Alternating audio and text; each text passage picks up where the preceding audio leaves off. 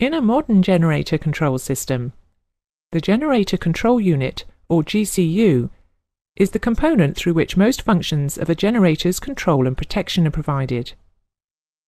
A GCU is provided for each generator. A typical GCU will monitor generator output and provide voltage regulation by controlling the exciter field current. The GCU contains protection circuitry, which will monitor for over and under voltage and frequency, and incorrect phase sequence. In the event that the generator has an under voltage fault, or an under or over frequency fault, the GCU will open the GCB, disconnecting the generator from the busbar.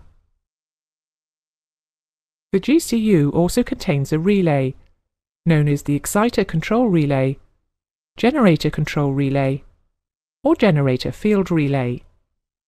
This relay controls the exciter field current supply to the generator field. If the generator develops an overvoltage or overexcitation fault, that is to say, if the output voltage or the field excitation current flow becomes excessive, the GCU will open the exciter control relay. This will cause the generator output to fall to a residual value. It will also open the generator control breaker to disconnect the generator from its load busbar.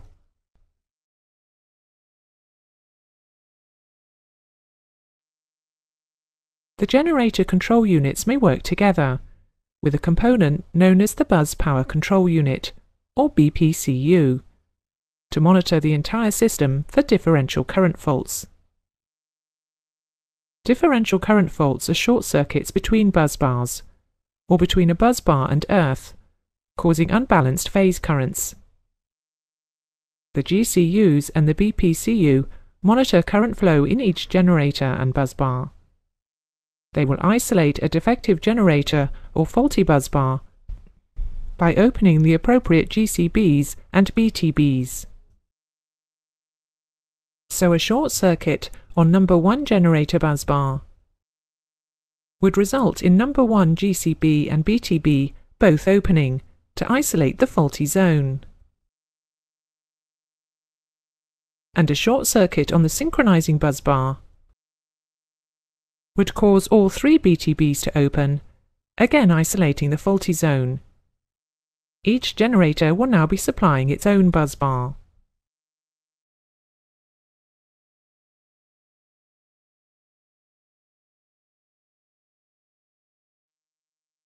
Load meters are used in parallel generator systems to indicate the generator real or